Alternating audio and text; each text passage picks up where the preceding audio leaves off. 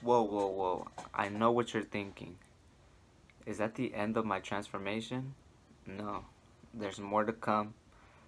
I promise y'all, y'all are gonna see a bigger difference in me later on in life, okay?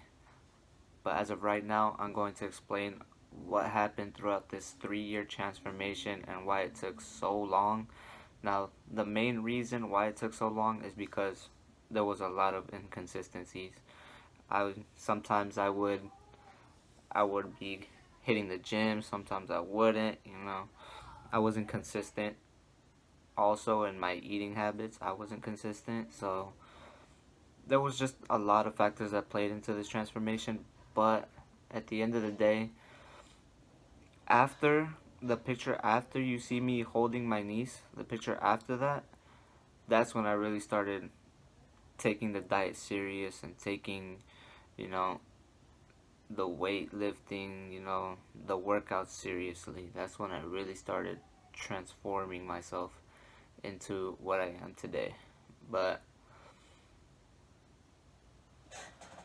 I just want y'all to know that you can do anything you want.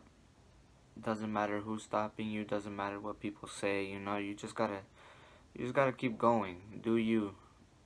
I know sometimes it may be hard with people like, in your head, in your ears, talking to you about like what you can and can't do, but at the end of the day it's up to you. You make up the choice.